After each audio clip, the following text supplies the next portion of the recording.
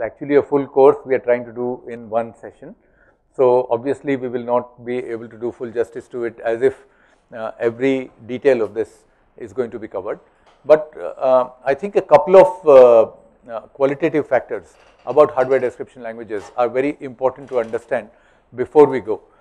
And also then I'll take out a little bit of the practical part which will be useful to you in doing the experiments.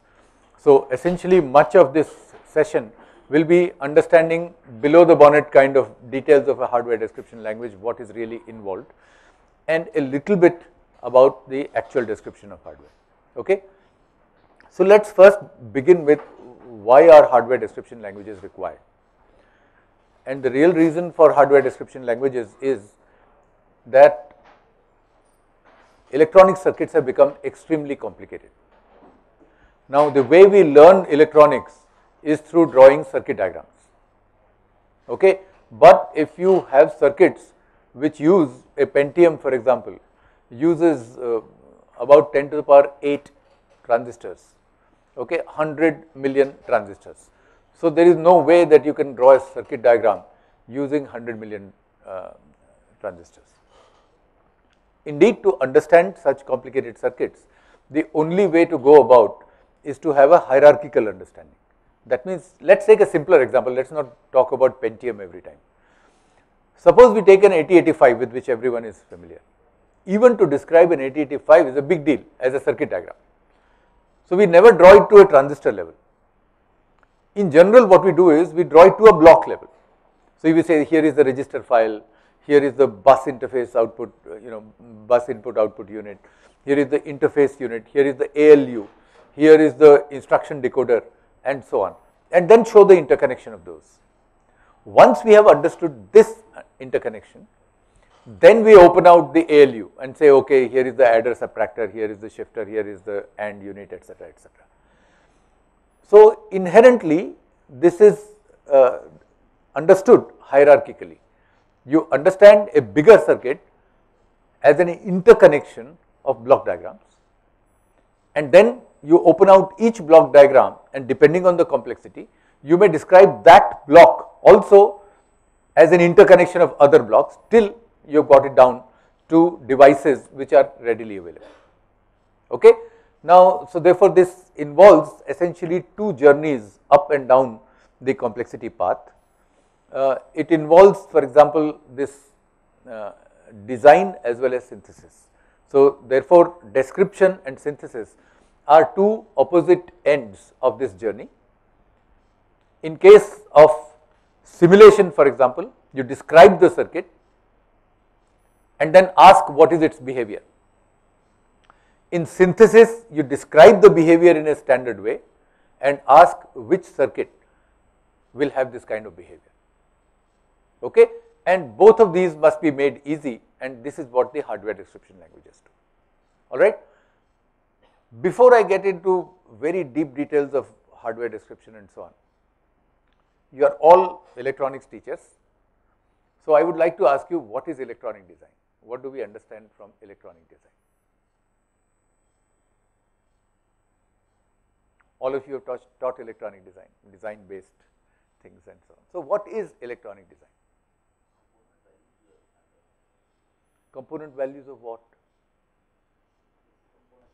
So is that the only thing, that just the values of resistor is the design activity?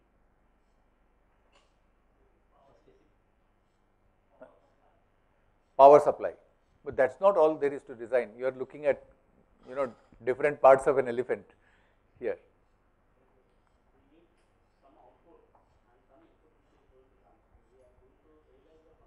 Correct.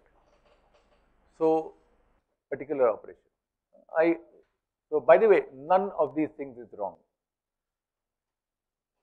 These are different ways of looking at electronic design in different ways. But one way of putting it is that where do we begin? Where do we begin electronic design? With specifications, right? Somebody gives us specifications. So we are given a set of specifications.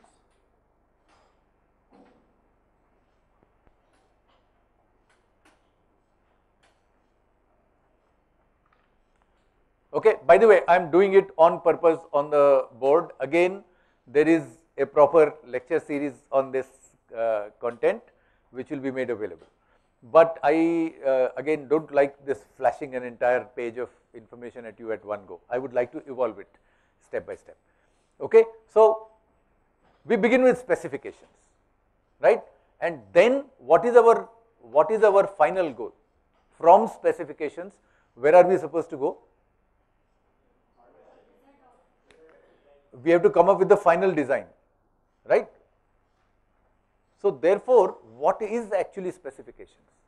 The specifications is a statement of the behavior of a circuit. What is the behavioral description? It says that when you do this, this should happen.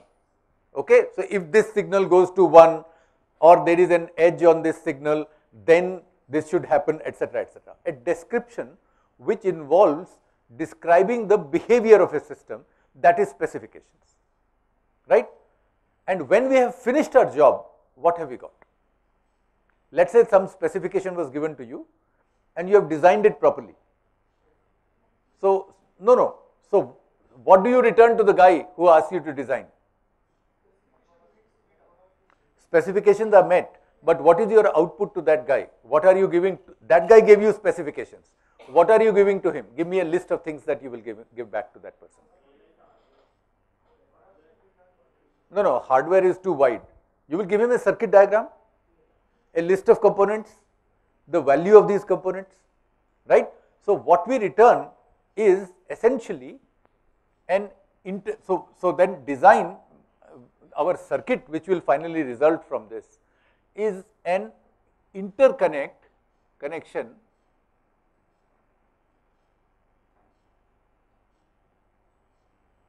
of known components.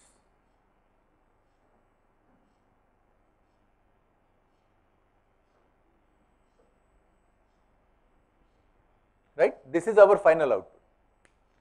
What was given to us was the description of the behavior of a circuit. We have, based on our experience, I know how a D flip-flop behaves, I know how a counter behaves, I know how an adder behaves, and if I connect them in a particular way, then I believe that the behavior of this will be the same as the behavior of this, right? The act of conversion from here to here is electronic design. You agree with me? Right? The idea is that we are given some specification which is essentially a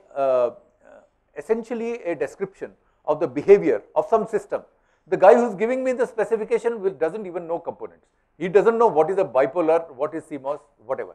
He knows behavior. This is what I want, right? It is our job then to select components and to interconnect them in a particular way using our experience. That is our art, right? And using our art, we interconnect these in a particular way and finally give back to him saying connect this component to this component this way and the component should have this value, right? So, what you said about the value is important, but that is our output back to that person, okay? So, the value of the component is only one of the list of things that I will return. This is, in other words, a structural description.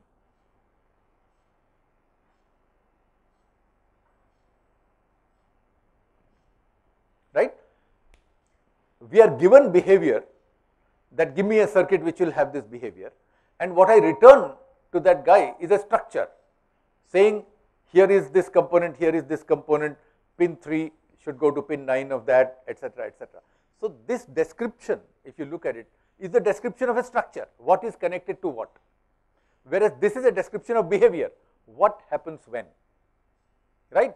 And the act of electronic design is conversion of this to this, right? Now, nobody is saying that given some complicated behavior, you will up and produce a circuit which will have this behavior. That is not practical, right? So, actually what happens is that in this journey as we go from behavior to structure, there are various steps in between which are partially behavior, partially structure, okay? So, for example, suppose you told me design an 8085. Now, designing an 8085, it may be a simple circuit by today's standards, but it's a big deal. I can't sit in an afternoon and design an 8085 and give it to you, right? So what do I do when an 8085 is to be designed? I just break it up into blocks, right? So what I say is that suppose I had a register file which was connected to an ALU in this fashion. Of course, I am not showing the detailed way of connecting, but I will have some idea that if it is connected to an ALU and the ALU receives instructions from an instruction decoder and the decoder got the instruction from the bus interface and so on, right? Then my 8085 will work. This is my first stage of decomposition, right? At this stage of decomposition, what have I done? I don't know right now how this ALU is going to work, right? I don't know what is the detailed design of this ALU at this stage, but I know that if given a description of the ALU, I can design it. I trust in myself, right? So I say that okay, ALUs can be designed, register files can be designed, decoders can be, etc., right? At this stage, I am partially structural because I have described this interconnect, okay, that there will be an internal bus and there will be an enable signal and 3 clocks later and there will be a state, whatever, right? So that I have designed. However, I have not designed the innards of this. However, I have derived the specifications of this. I know exactly what this ALU is supposed to do. For example, in case of an 8085, I know that I should be able to add and subtract, but I don't require a multiply and divide. Okay? So now what have I done? I have described this structure, but I have also derived a behavioral description for each one of these. Right? In the next step, I will take just this behavioral description and build it up. Okay? So for example, I will take the ALU behavioral description and then say here is an adder, here is a subtractor, here is a shifter, here is a series of AND gates, here is a series of OR gates, and when put together, connected like this, then they constitute this ALU, right? In the next step, I will say this adder is this connections of ANDs and ORs, etc., XORs, correct? So this whole design process, the journey from here to here, is a gradual conversion of behavioral description, fully behavioral description, to a fully structural description. Where do we stop? We stop at a point where the components which we are using are already available and it is beneath contempt to design them. Okay? Now that depends on the level of your technology. For example, you might say that below D flip-flop there is no point going. D flip-flops are easily available, don't ask me to design a D flip-flop. Okay? Or you may have to go down to a transistor and say that even the D flip-flop has to be broken down to a transistor. So that depends on what kind of library is already available to you. You have a library of components and those components are considered atomic. The richer is this library, the less work you have to do in order to design. For example, once you reach an adder, you may stop saying adder is there in my library, right? So essentially, when the components become components of a library, then you need not design any further, right? Because then adder is beneath contempt. Don't even talk to me how an adder is to be made. Adder is there in the library, I will pick up that element from the library and place it. It is equivalent to saying that I will go to the market and buy a 7474, my D flip-flop is there, right? So, or whatever. And beyond that, I need not design. So, because 7474 is an equivalent of a library for you.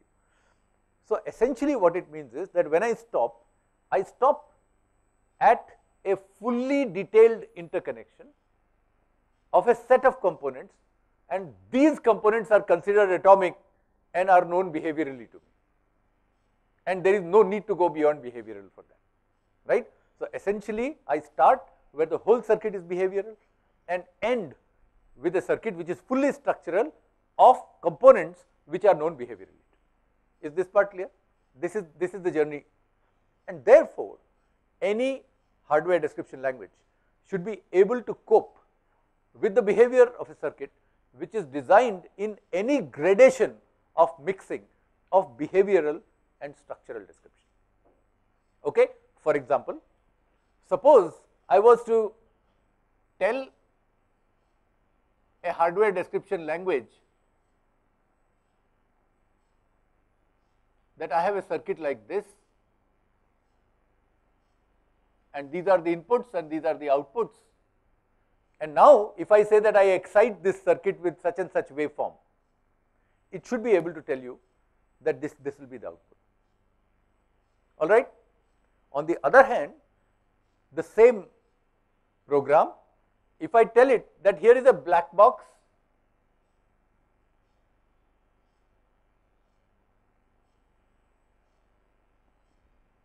whose behavior is described in this fashion, that assign to Q the value of D when there is a positive edge on clock.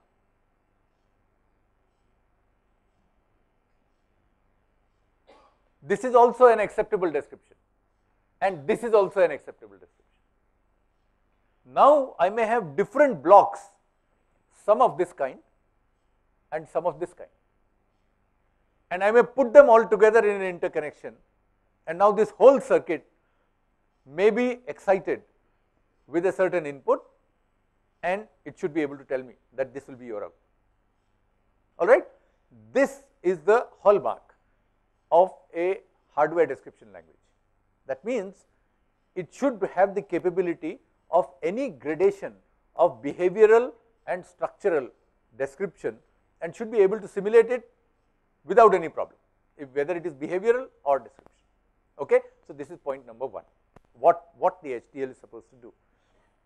The second part is that the HDL actually has to, it actually looks very much like a programming language. And most of our students, by the way, how many of you have used hardware description languages? Okay, so quite a few. All of you will agree that if you look at an HDL, it looks like a programming language. Okay? Therefore, all the more reasons that it is very important to tell your students that it is anything but, it is not a programming language. Okay? So, why is it not a programming language even though it looks and smells like a programming language? Okay? The reason for that is the following. When you have a programming language, it is a series of steps which are executed sequentially. Okay? So, the software is sequential.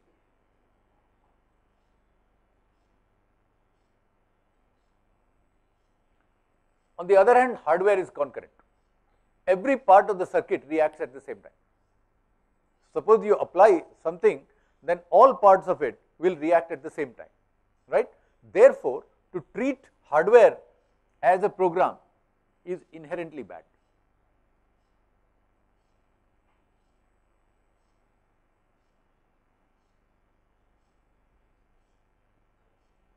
But on the other hand, this hardware description language is going to run on a computer, and therefore it has to do everything sequentially through a program. So, how do I describe something which is inherently concurrent using a device which is inherently sequential?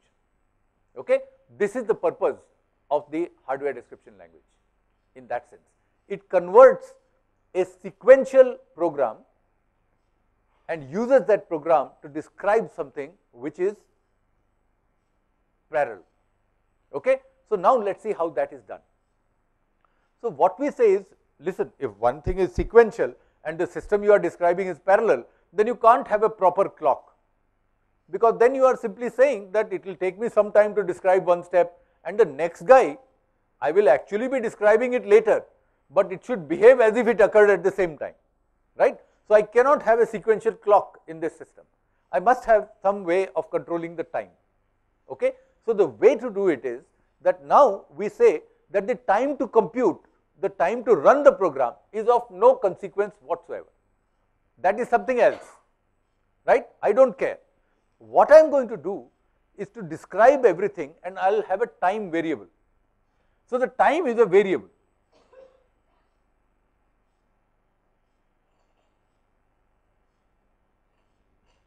Now, I may do operation X, operation Y, operation Z, one after the other. But as long as the value of the time variable remains the same, these will be considered parallel, concurrent. And when the time has to be advanced, I will do it as a conscious action, not as a way of continuous flow of time. So I will say, all right, now everything which was to have happened at this event has now been done, and now please advance the clock to the next thing. Okay? So the advance of time is no more continuous, it has been granularized, and I do everything which happened at the same instant of time. I may do it sequentially, that doesn't matter. How much time do I take to do it doesn't matter.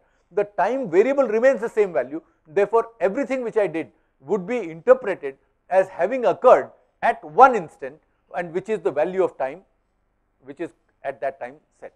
This is the way I can handle concurrency. Okay, you got that? All right. Therefore, I must understand time very well. Unfortunately, time is a complicated beast. It is not as simple as it appears. Okay, I will illustrate this by an example. Let's say that I have a trivial circuit. It does nothing at all. It simply delays a signal. Okay, so let's say that I have this black box. This is its input.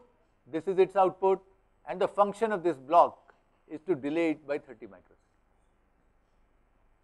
Okay, could be 30 nanoseconds, anything, invent some time for this. Now, what's the behavioral description of this? The behavioral description of this is assign to output the value of input after 30 microseconds. Right? This is the behavioral description, that whatever happens to the input, make it happen at the output, but after 30 microseconds. Right? Now, let us try to implement it. There are various ways of implementing it. The idea is, was my specification unique? Was it unambiguous? If it was not, then it might lead to different implementations which are not equivalent. Okay, if I am ambiguous. So, let us see, is there room for ambiguity here, or is it clear enough? So, let us take the most obvious implementation of this. I will have, let us say, an RC delay and followed by a buffer, so that I get a nice clean digital signal. And the value of this RC has been so adjusted that the total delay, including the delay of the buffer, is 30 microseconds. Okay? Let us consider this scenario. Right? This is a reasonable implementation of this. I have converted this behavioral description to this structural description of known components. Okay? Let us say that the inverter, the buffer is a known component, resistor, capacitor, these are all known components. Let us produce a test case for this. Now, in this test case, what I do is, suppose I apply to this delay circuit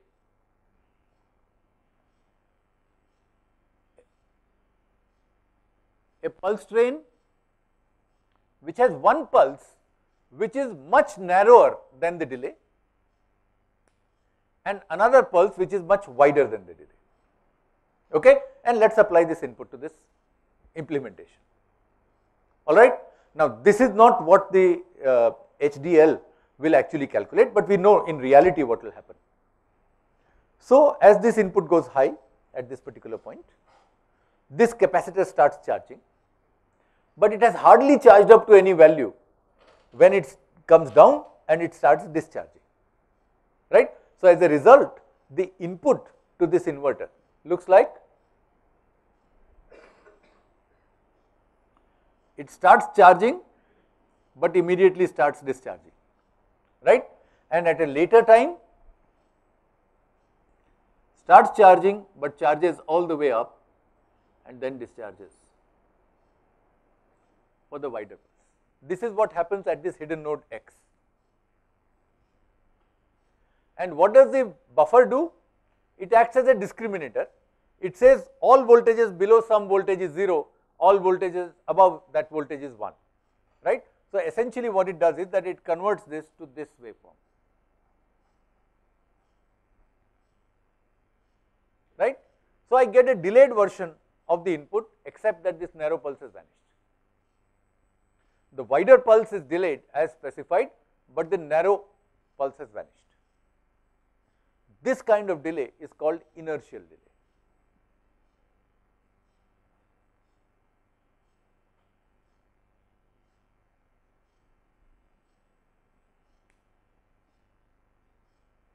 But somebody else might look at this description and say, this is not how I will delay the input signal.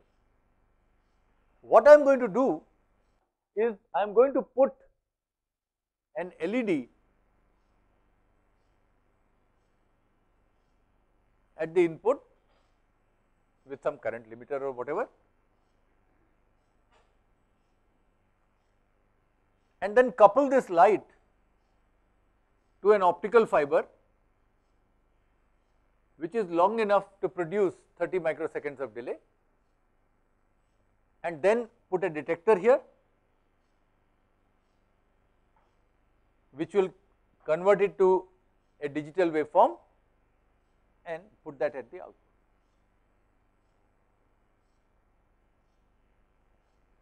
This is also one way of delaying the input by 30 microseconds. I have carefully calculated the length of the wire required to produce the amount of delay that I want. Okay? Now, let us apply the same test pulse to this one. What will happen at the output?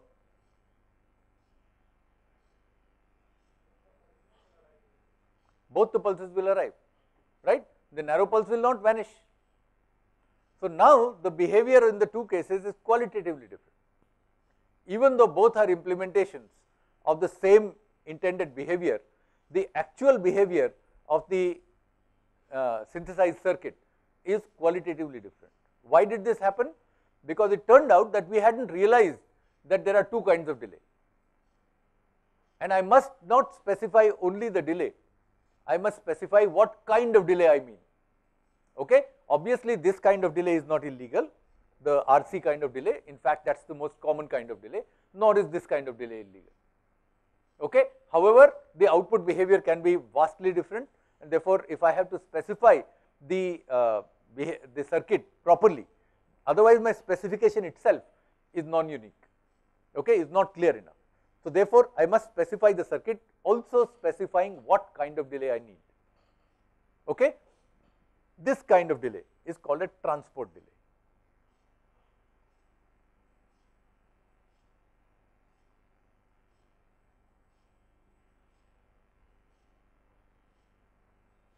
All right. So, therefore, now we have a better understanding of time. In general, however, this kind of delay is not very common in circuits. The circuit delays are typically RC kind of delays. Therefore, the default kind of delay is inertial. So, in most hardware description languages, if you do not specify what kind of delay it will be taken to be inertial. If you want a transport delay, then you must specify the keyword transport. Okay? Then the delay will be taken to be of the transport type. There is one exception to it. The input specification to any circuit is always supposed to be a transport kind of delay, right. For example, if I was to describe this waveform itself, right. So, I will say that make the input 0 at t equal to 0, make it 1 at t equal to 10, make it 0 at t equal to 15, remain 0 till t equal to 50, make it 1 at t equal to 50, and make it 0 at 150. Now, this is an input specification, description of this waveform. If this input itself became inertial, then obviously I will never be able to apply this input. The input itself, this particular thing will vanish, right. So, therefore, the delays specified at the input specification are by default transport. All other delays, if unless specified, are taken to be inertial. Okay? If you specify transport, of course, it will be taken as a transport delay, otherwise they are taken to be inertial delays. Okay, only the input specifications, waveform specifications or any waveform specification is considered to be transport. That means essentially it is truly reproduced to be applied to the circuit where you want to apply the input. All right, this part is clear? Okay. So when it is a question of time, there are two things which need to be specified: the amount of delay and the type of delay. The type of delay is inertial by default, and the amount of delay is 0 by default. If you don't specify a delay, then it is supposed to be 0 units of time and of inertial kind. All right, this is the default value. But that immediately brings a problem to our head, because nothing happens in 0 time in hardware. Anything which occurs must occur in non-zero time. But here is this guy telling us that this thing should happen in 0 time. Okay? So this may lead to problems, because there may be two signals which arrive very close in time, and the output may depend on which one arrived first and which one arrived later. Indeed, it could be the here. So whether the set arrived first or the reset arrived first will decide whether this Q is 1 and this is 0, or that is 0, this is 1, right. So therefore, the order, the time order, that means the sequence of inputs is of great importance. Therefore, we should not destroy that sequence, and the way this is done is that internally a hardware description language invents something called a delta delay.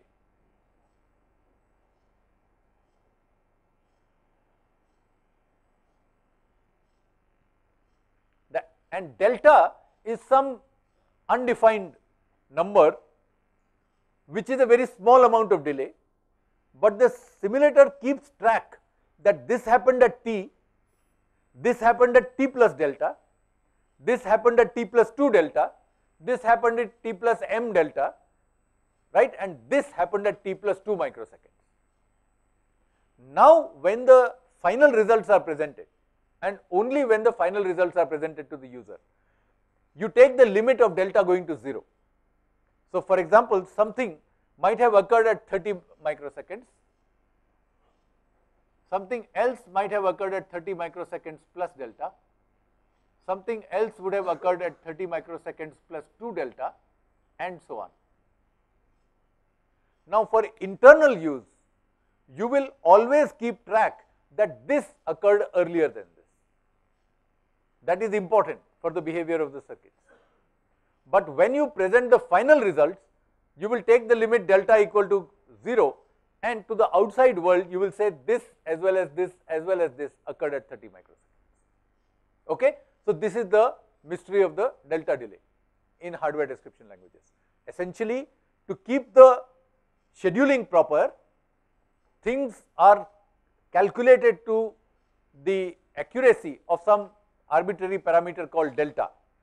So you actually keep, it's a two component thing, a real time plus the number of deltas. Okay? So the time is kept track of as a two component system, the real time plus this many deltas.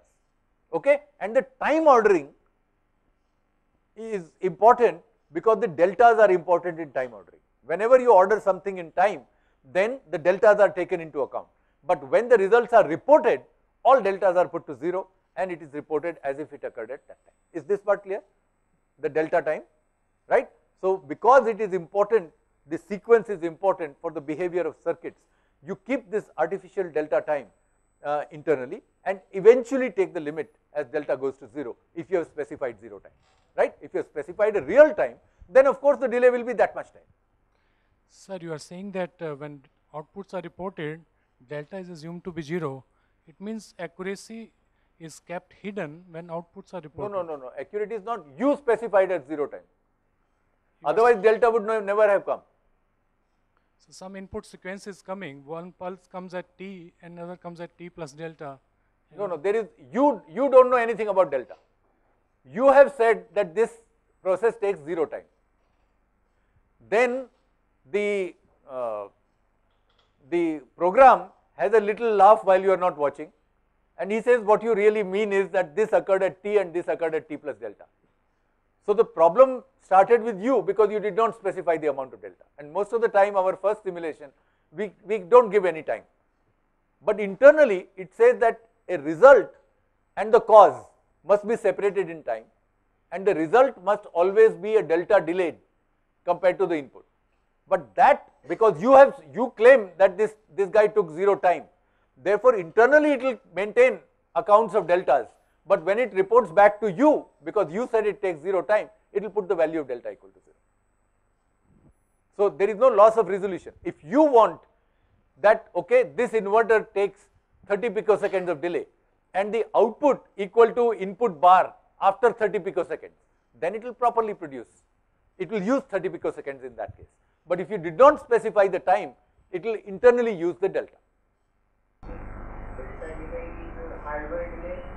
No, delta delay is an artificially, it does not exist except for ordering things in time, because later we will see time ordering is very important.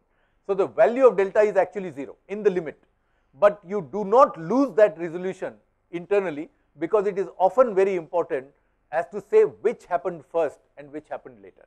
In software it wouldn't have mattered, but this is very important in hardware, because essentially you are artificially creating a parallel process from a sequential simulation, right? So you have to keep track of what happened when. So you say this happened at this time, and this happened at this time plus delta, and this happened at this time plus delta. In reality, that delta may be put to 0 eventually, and if there is a finite amount of time that you have specified, then you will say that this happened at 30, this happened at 31, this happened at 35, and so on. All right. If you say 0, then it doesn't believe you. It doesn't take 0. It says that the effect should always be delayed by a delta from the cause. Okay. And if that causes another phenomenon, then that will be 1 delta after this, and so on. So the whole chain will be triggered and kept track of. Then you have a list of things which occurred at t, t plus delta, t plus 2 delta, t plus 3 delta, and they will all be time ordered in that way. And your simulation will complete, and when the results are given to you back, then the value of delta will be put to 0. Okay? So this is how we handle parallelism, using this delta delay and advancing the time in a specific fashion.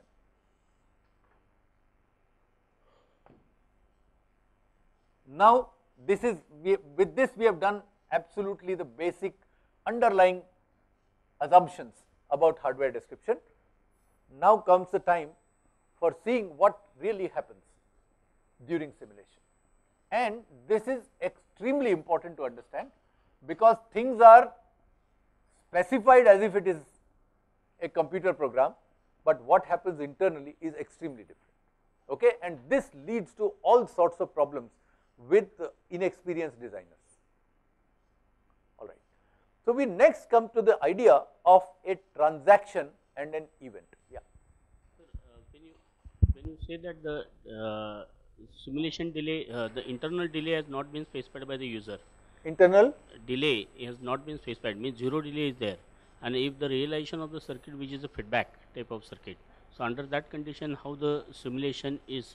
Exactly. So you will require for that. Consider the following. Let us say that you say out equals A or B. Okay? In VHDL, for example, you will use a syntax like this. Now you have not specified any time. So what VHDL will do is, whenever the value of A or B changes, it will recalculate the value of out, but the new value will be assigned not at the same time when A or B changed, but at delta time after that.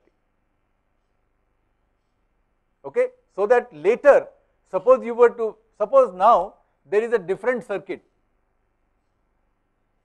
which uses A and out, and let us say B hasn't changed at all. Okay? So let us say B has been at 0 throughout. Now at this point A changed.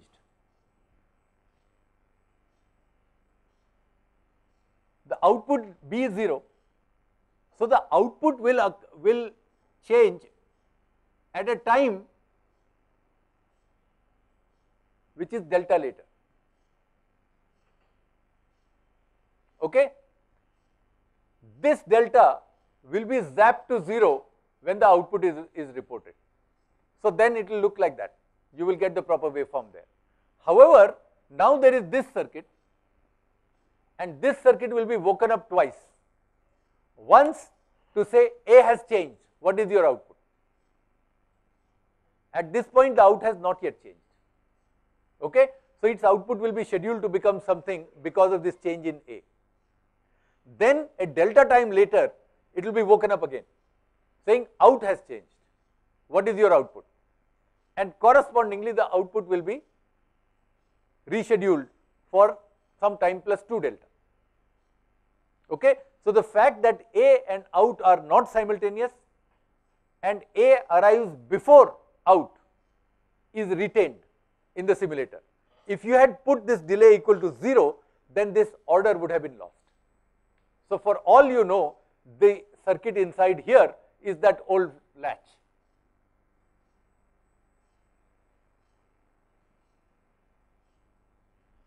Now whether A came first or out came first is significant. Accordingly the output would be set or reset, and even though they came delta first or delta later, the final output will be determined by that, and therefore this order is important. Finally the output will be presented with delta equal to put equal to 0, but how to determine whether this output is 1 or 0 requires whether A came first or out came. Okay?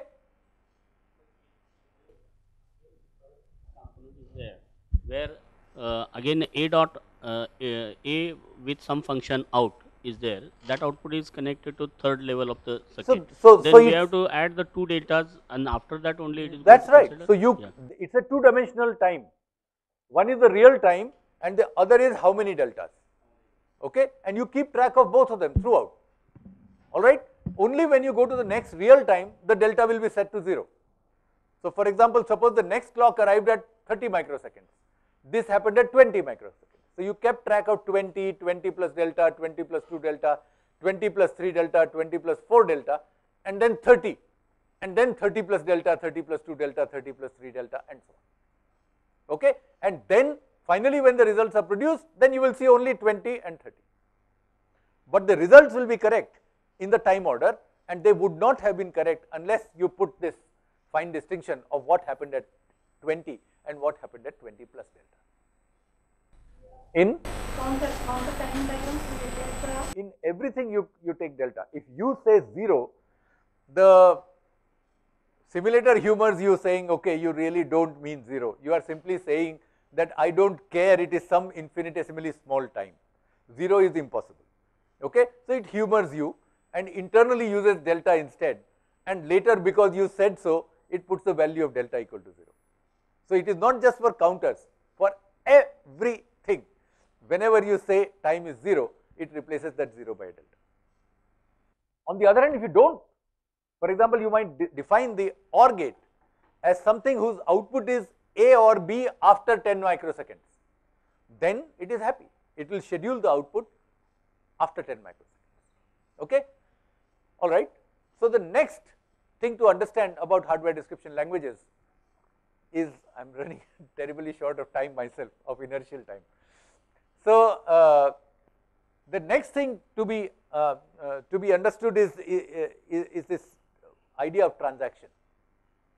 So essentially, you have an assignment which is of this kind, where the right hand side is some expression. It could be logic, it could be anything, it could be if, then, else, whatever, some expression. Then the way it is handled in hardware description languages is the following. When you struck this statement, then all the variables on the right hand side at that instant had some value. Okay? The entire right hand side is evaluated at that time. But the output is not put in this variable immediately.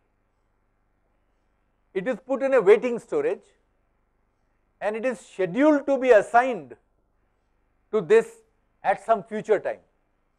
If you have specified a delay, then that future time is the current time plus delay. If you have not specified that time, then that time is the current time plus delta. But in any case, the assignment is never made immediately if it is not a variable. For variables, it is like a computer programming, but for a signal, the assignment is not made immediately ever. It is scheduled to be assigned, and that scheduling takes actual effect at a time determined by the amount of delay. And if 0 delay is specified, then the actual value is acquired at t plus delta. This thing is often not understood by students, and you very often have bugs like this. So you say assign sum to command, and if command equal to sum, C equals A plus B, else C equals A minus B. Okay? You will very often find code like this. Now, this will do all sorts of terrible things. And if you go through this code 100 times, you will never, if you think that it is a computer program, you will never find out what is wrong with this. So, what is wrong with this? All right. When you say assign sum to command, it has scheduled the value sum to command, but the actual value is not sum. The actual value is the old value. Therefore, when the if is executed, sum has the old value. Okay? So, it is not necessary that it is the command has the old value, because the assignment has not been done. The time is still t. It will become equal to sum at t plus delta, but the current time is only t. We have not yet advanced the time. All of this is happening at the same time. So, therefore, the value of command is not sum, right. Therefore, this equality will be sometimes true if the old value was also sum, and sometimes false if the old value was subtract. Okay. So, therefore, what this if will do is according to the old value of command, not according to the new value of command. Okay. So, if Murphy is alive and well, then it will so happen that the old value of command will also be sum, and then you will go, hurrah, my circuit works, and then you will go and call the instructor. By that time the program has been running and the old value is minus, and every time you do, instead of adding a plus, giving you the value a plus b, it starts giving you the value a minus b. Okay? And this is because you have treated it like a computer program. Any computer programmer will draw that value from it, but this is not a program, this is a hardware description. Okay? So, therefore, never read it as assigned to command the value sum. Always read it as schedule for command the value of sum, because this assignment is going to take place in the future, not right now. Okay? And at the current time, it retains its old value, right. And this also illustrates the value of delta. What will happen is that if you had weighted a delta here, then this if would have been correct, because you have given time for this output to settle to its value. But if you have not given time to settle to its value, this is not correct. Okay? Now, this is extremely important, because consider a trivial case of a shift register. Consider this shift register.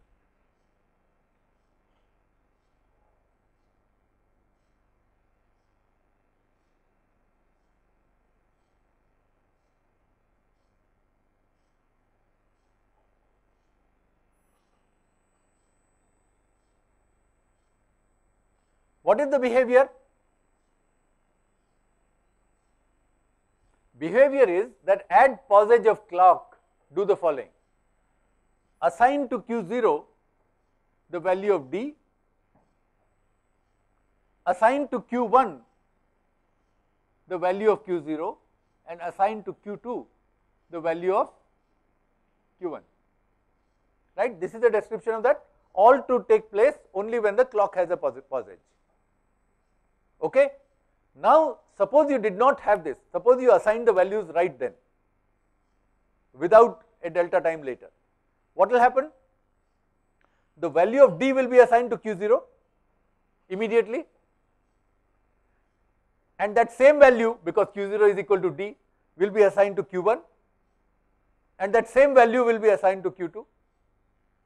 So this is not a shift register at all, it is a dead shot. Everybody Q0, Q1 and Q2 have got the value D.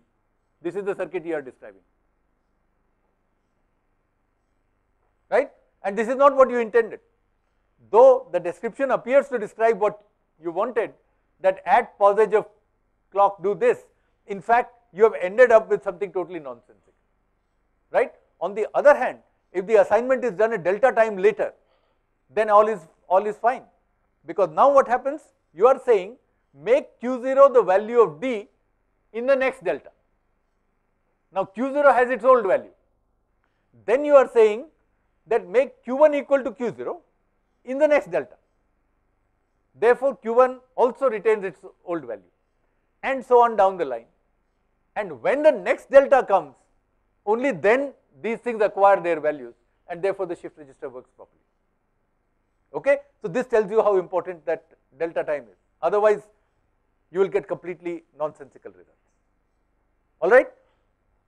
So therefore it is this sequencing is very, very important. Without it, you will not be able to describe hardware properly. Okay?